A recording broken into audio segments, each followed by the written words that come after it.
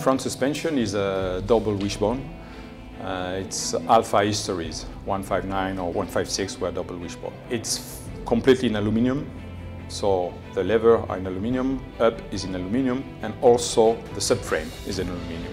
But it has a specific device. The lower arm is not a real physical arm, but is made by two levers that make it virtual. This specific geometry allows us to have a perfect feeling because at any time it gives exact position of the wheel of what is happening inside the contact patch of the tire to the driver.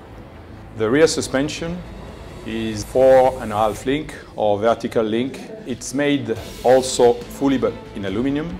3 links to manage toe-in, camber, and a vertical link to manage hub oscillation during traction, which was very important because due to the torque of the quadrifoglio version, it was important to keep the wheel always perfectly perpendicular to the street.